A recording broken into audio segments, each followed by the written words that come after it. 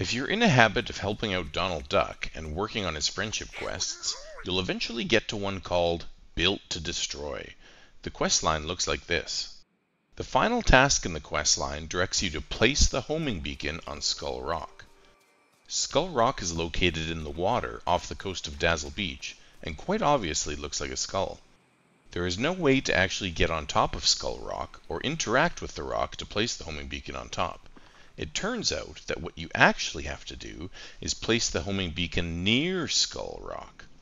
Load up build mode as if you're going to place furniture, and you'll find the homing beacon in there. Place it on the beach near Skull Rock. After successfully placing the beacon, you'll be treated to a brief cutscene, after which a new companion joins Dreamlight Valley. Thanks for watching, and check back later for new videos.